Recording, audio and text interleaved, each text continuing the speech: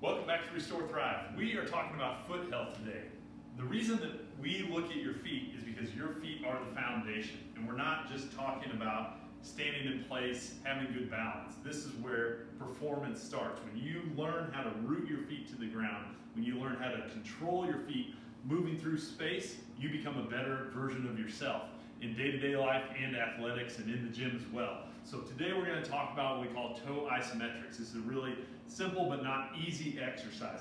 So you can see I've got my shoes off, my toes are on the ground, and we want to start with a couple of setup tips here. Now when you're standing, what I want you to think about is where is the weight through my feet. If we're set up correctly, I have some weight through my first toe knuckle, my fifth toe knuckle, and my heel. That means that I'm not rolled to the outside of my feet with my big toes or the ball of my foot off the ground. It also means that I'm not rolled to the inside of my feet or flattened out with no weight on the outside of my foot.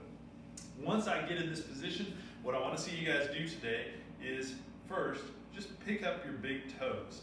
And as you pick up your big toes, make sure that you're not picking up the ball of your foot, still keeping the ball of the foot connected to the ground. And you can see I have an easier time on the left than on the right because I'm more left side dominant, but I should be able to hold that for 5 to 10 seconds. Once I get that big toe lift and hold for 5 to 10 seconds, I'm going to put them back down, and then I'm going to try to lift my other 4 toes.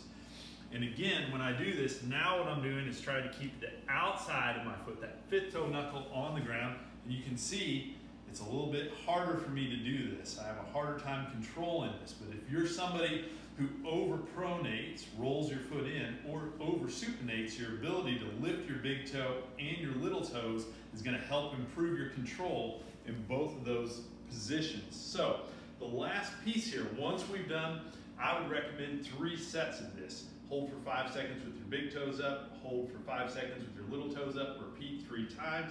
Then we're going to do a little bit of segmental testing. So now I'm lifting all of my toes up, balls of the feet are still connected to the ground, and then I'm going to try to start with my fifth toe on both sides and put 1 toe down at a time, all the way up to my big toe.